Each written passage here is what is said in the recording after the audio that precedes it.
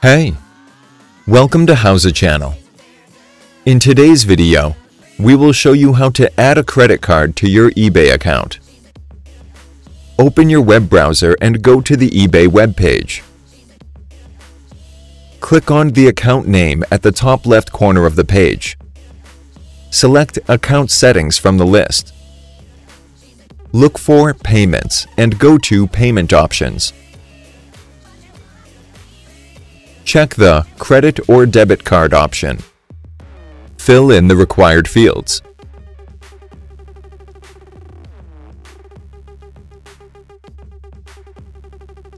Click on Add. That's it. Thanks for watching the video. Please like it and let us know if you use any of our tips and tricks. Subscribe to our channel. We upload new tutorials every day. See ya!